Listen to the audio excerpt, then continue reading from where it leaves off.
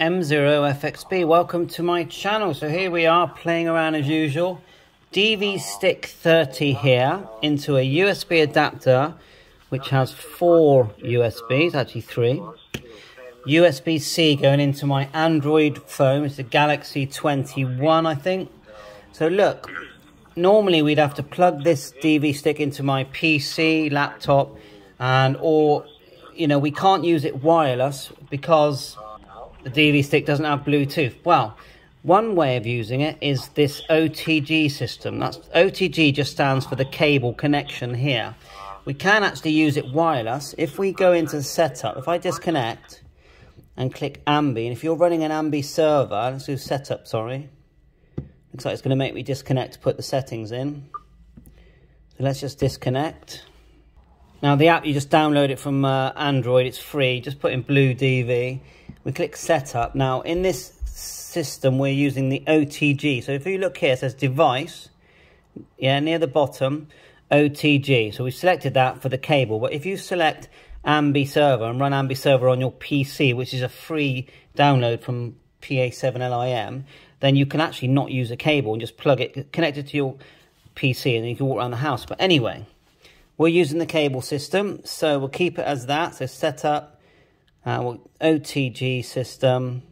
Now I'll just go from the top to the bottom to show you the settings. So call sign, DMR number, I haven't really changed that. I've selected my DMR master as 2341GB. Put a password in. Ignore all that, I haven't changed any of that. Even that, I didn't do that. I've selected OTG. Now the 4608000 is the baud rate I'm using.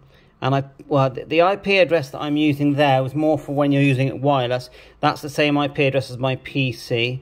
So then you click submit. But when it's with a cable, it pretty much works out the box. Once the cable's connected, you do have to make sure the phone will allow USB debugging and all that. You just click connect. It says it will find the cable, USB ready. Then you can select the mode you want to use, DMR, D-Star, whatever you like. I do Talk Group 91 because it's nice and busy. G, and then connect. And now the thing to remember is that when you TX, you tap the screen. So we go M0FXB calling for an audio check. Mike 0, Fox X-Ray Bravo, audio check. Tap the screen again, and it goes green when it's receiving.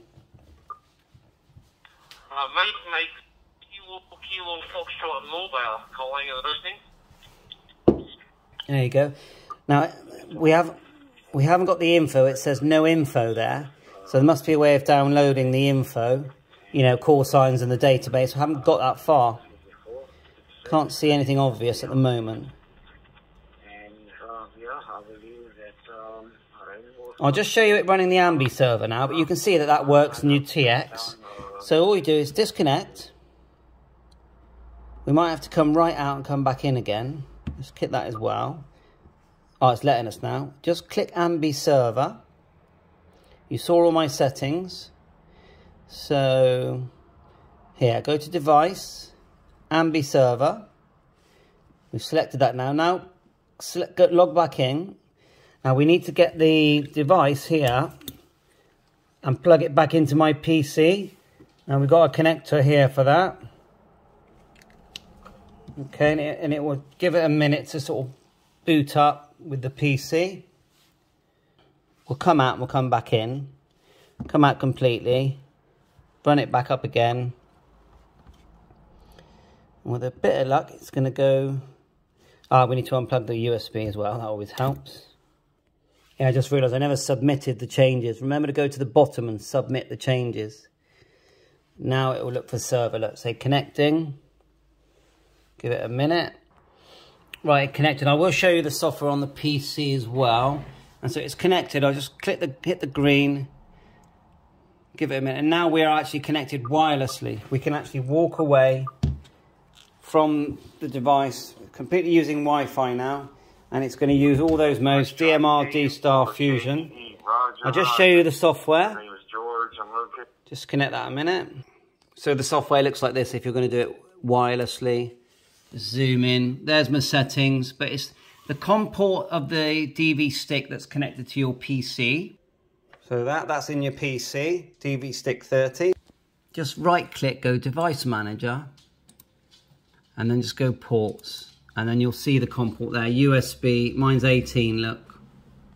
Then back to the software, and then you need the IP address in the device of your computer, which you find using ipconfig. You do need that. And that's it, and it will work wireless. So thanks to PA7LIM for his free software, Ambi server. Thanks for watching. Catch you on air. Give me a PM me if you're a bit confused by all this. 7-3. Bye for now.